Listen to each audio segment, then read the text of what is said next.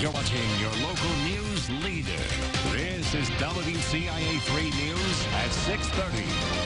Designed with very narrow halls, very small rooms. We're overcrowded.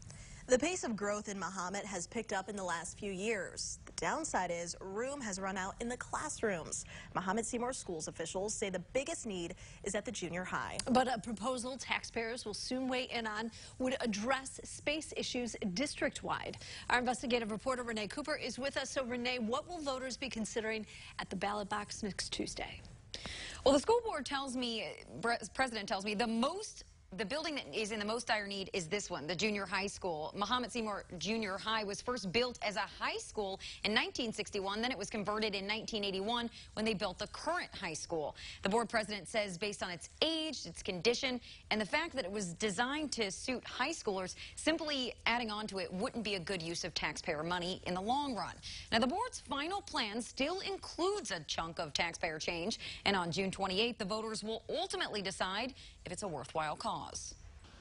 Even after cutting bigger classrooms in half to fit more kids, Mahomet-Seymour Junior High School has run out of room to grow. We're just flat out of space. The final price tag to make a lot behind Middletown Prairie Elementary into the new middle school is $57 million. I think it was conservative. Jim Risley was a teacher in these hallways for more than 3 decades. He was also a part of creating the most recent referendum to replace the school.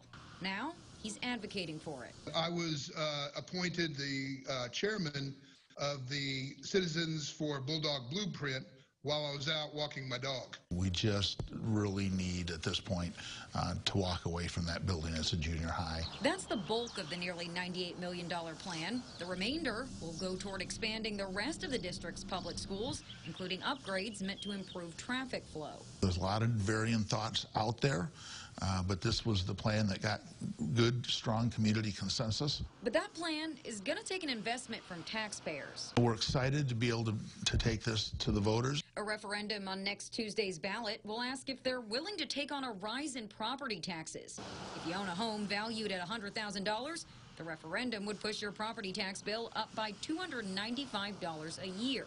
If it's a more realistic $250,000, the bill will go up an estimated $727 for the next 20 years. Are there any concerns with raising property taxes for people, considering just their life expenses are going up everywhere else? Sure. You know, property tax increases are never anything people get real excited about. It is a difficult time for a referendum. And all of these reasons, even collectively, for me personally, they don't outweigh the responsibility we have to give our kids a classroom. If it doesn't pass, we've got some serious space concerns. And I would expect us to be back in front of the voters with the plan again.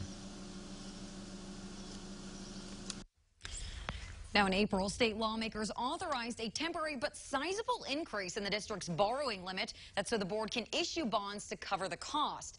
Now, the added property tax cost would expire with that bond 20 years from now. There are several other questions raised in the community throughout this process. I've addressed more of those for you online at WCIA.com. Back to you. All right, Renee, thank you so much. Now, voters in several other school districts will have a say on bond referendums. Neoga is looking to make $3.5 million worth of upgrades to its facilities. The Illinois Association of School Boards says Sullivan is hoping to pay for $25 million in renovations, and Arthur a little more than $30 million.